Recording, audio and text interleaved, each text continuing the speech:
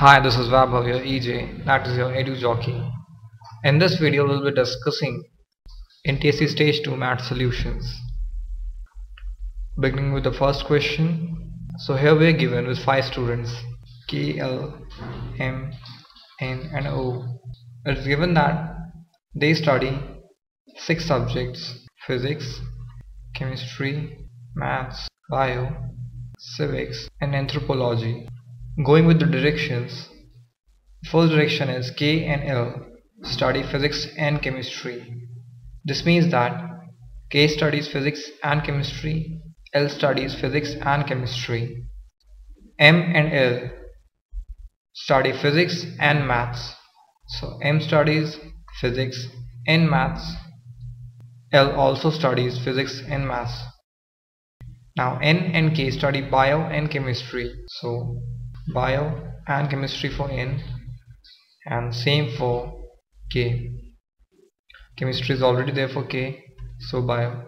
Now O and L study anthropology and civics. So civics and anthropology for O and same here for L. The last direction, O and N study chemistry and maths. O is studying chemistry and maths and N is studying chemistry and maths. So this is the complete conclusion of what we get from the directions. Now solving the questions with the help of this chart. Who among the following students studies maximum number of subjects? The K is going for 3 subjects, the L is studying 5 subjects, the M 2, N 3 and O 4. So the correct answer is L, that is the option 3. Now who among the students studies minimum number of subjects? Here we can see that M is studying minimum number of 2 subjects. So the answer for this is M. Who among the students studies only 4 subjects? So O is studying exactly 4 subjects. So the answer to this question is 2. Which of the following pairs study chemistry and civics? So let's see who all are studying chemistry. So we can see that K is studying chemistry but not civics. L is studying chemistry and civics both. First one is L. M is not studying chemistry nor civics. N is studying chemistry but not civics. And O is studying both chemistry and civics. So next one is O. So let's see here. L and O are there. So the answer is 3. Now let's come to the next question. The question is about few friends who are sitting facing north. Let me assume this to be our north direction. So by default this will be the east direction, this west and this south. So there are 7 friends. So let us make 7 positions. Now let's come to directions. U is on the immediate right of V. So here somewhere is U and it is to the immediate right of V. So here will be V. So here somewhere V and U is to the immediate right of it. Now T is at an extreme end and has W as its neighbor. So there are 2 possibilities. Either T is here and W is his neighbor, or the T is here and W is his neighbor. The next one says Y is between W and X. So if we go according to this possibility, Y will be here and Y is between W and X. So W here, Y in between them and X out here. Similarly, if we consider this case, then Y will be out here and X here. Now V is sitting third from the other end. Now it's given other end. The end has been used out here also. So T is at an extreme end and V is sitting third from the other end.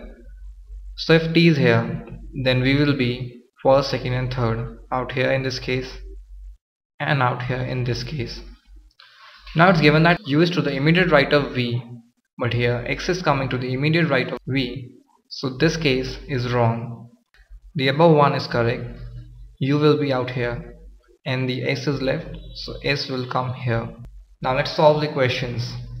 Who is sitting on the left of X? Y is there to the left of X. So the answer is Y. This guy has marked it correctly. Where is X sitting? Now S is to the extreme east. Look, they are facing north this way. S is to the extreme east. So extreme east. Let's come to the next question. In the following question, some numbers are given in sequence. Find out the numbers from the alternators which will come in place of question mark to continue this sequence. So this is some sequence and a number will follow these numbers following the same sequence. Now let's decode what the sequence is. Now 57, 54, 58, 55. The numbers are first decreasing and increasing, decreasing and then increasing. But if you have a little experienced eye, then you can see that alternate numbers are consecutive. Here also alternate numbers are consecutive. So 55, 56 and in place of question mark will have the next consecutive number to 56, that is 57. So 57 is our answer. The next series 27, 31, 40, 56. Apparently there doesn't appear to be any relationship between them. So just for the sake of trying, let us see what is the difference between the consecutive members of the series. 27 and 31 differ by 4. 31 and 40 differ by 9. 40 and 56 are differing by 16. 56 and 81 are differing by 25. And if we see 81 and 117, then they are differing by 36. So it is quite observable if you have a little idea about squares. The difference between the consecutive members of the series is 2 square, then 3 square, 4 square, 5 square, 6 square. So here the difference will be 7 square, that is 49. 117 plus 49 will give you the answer, which is 166. So let's come to our next question. 55, 168, 57. It seems to be a little difficult, but again there are two question marks given, which gives us a hint that there is the double series going on. Let's concentrate on the alternate terms. 55, 57 plus 2, 57 to 60 plus 3, 60 to 62 plus 2 again, 62 to 65 plus 3. Oh, this plus 2 plus 3 plus 2 plus 3 going on. So the first question mark will be plus 2, which will give us 67. There is just one option which gives us 67 for the first question mark, which is this. So in exam we should have, without thinking twice, have marked the second option as correct. But for the sake of it, we'll also be solving the next series. The difference between 168 and 120. Here this is a decreasing series, so this has decreased by 48. Now this is decreasing by 40, this by 32, this by 24. So apparently there isn't any relationship between them.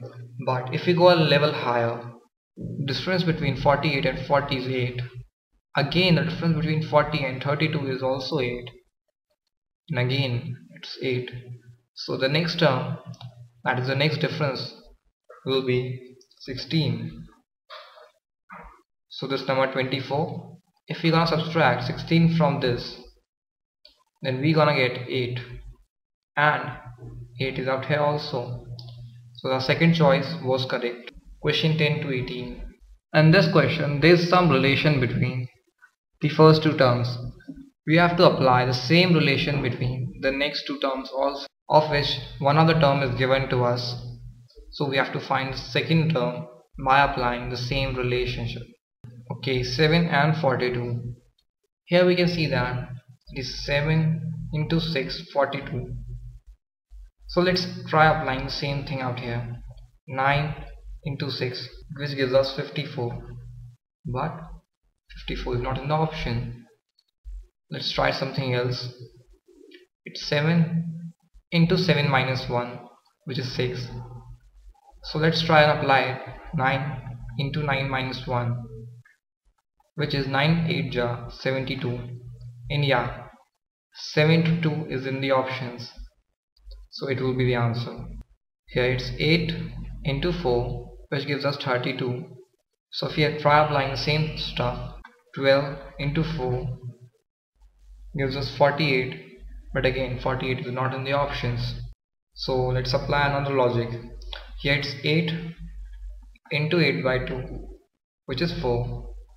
If we apply same logic out here, 12 into 12 by 2, which is 6, it gives us, so here 72 must be the answer. So the next series is based on alphabets. So the D is the 4th number, G is 7th number, O is 15th number, and T is 20th number. Now it is to J, K, U, X. Let's see what are the numbers of this.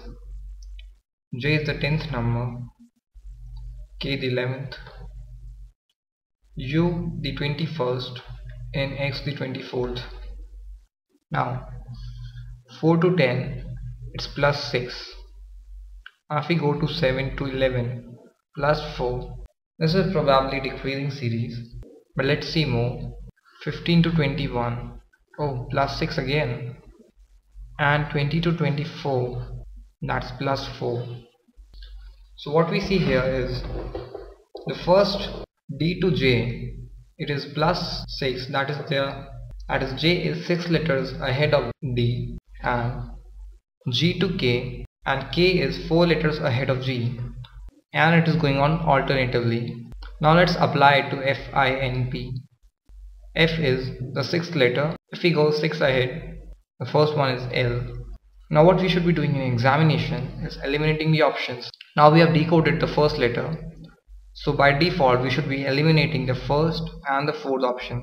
What now we have to do is just to find out what is the next one and which will give us the answer. So I is the 9th letter, 9 plus 4 gives us 13, and 13th one is M, so LM, eliminating this one, so the answer is third option. Now the next question can be solved in a similar way. E is the 5th letter, I the 9th one, K 11th one, and R the 18th one. So the H is 8th one, M is 13th one, P is the 16th letter, and X is 24th. The difference here is of 3, here of 4, here of 5, and here of 6. So we can see that the difference is increasing from 3 to 6. Applying the same concept out here, G is the 7th letter, plus 3 gives us J, so J. Again eliminating the T options. Now K is the 11th letter, adding 4 to it gives us 15, and the 15th one is O, so the next one is O, hence the answer is 2. Coming to the next question, F is the 6th one, I the 9th one, L 12th one, and P the 16th one. A is 1st, E is 5th, I is 9th, and N is 14th. So 6 to 1, it is minus 5, 9 to 5, minus 4, 12 to 9, minus 3, and 16 to 14, minus 2. So what is going on here is from minus 5 to minus 2. So ith is 9 1. Subtracting 5 from it gives us 4, and the fourth one is D. Eliminating the two options 1 and 2. Now K is the 11th letter. We subtracted 5 earlier, so we're gonna subtract 4 this time. 11 minus 4 gives us 7. So the next one is G. Hence the answer is the third one. Now the next question. ILNT is to FHIN. Again going on the similar lines. I is 9, L is 12th, N is 14th, and T is 20th one. F is 6th one, H the 8th one, I the 9th one, and N the 14th one. So 9 to 6 minus 3, 12 to 8 minus 4, 14 to 9 minus 5, and 28 to 14 minus 6. So it is minus 3, minus 4, minus 5, and minus 6. Writing for KOSV, K is the 11th one. Subtracting 3 from it gives us 8, and the 8th one is H. So again eliminating 2 of them. Now we can see that the second term of both is same. So let's not calculate the second one, rather go for the third one. Here the term corresponding to the S. S is 19th one. We're gonna subtract minus 5 to it, which will give us 14. 14th one is N. So the fourth option is correct. So here are the few problems on figures. Now, here is a square and a circle inside it. And this figure, what's happening is the inner figure, that is the circle, is coming out. The outer figure goes inside the inner one and gets shaded. Similarly, if we apply same logic out here, we're gonna bring the inner one out, take the outer one inside. Now there's a little difference. Here nothing was shaded, but here the inner circle is already shaded. So something about which we can think at first sight is that we're not gonna shade the inner thing out here. But if you look into the options, there's no such option. And the best option that we can see out here is a circle inside which there's a shaded triangle. So we're gonna mark the first option.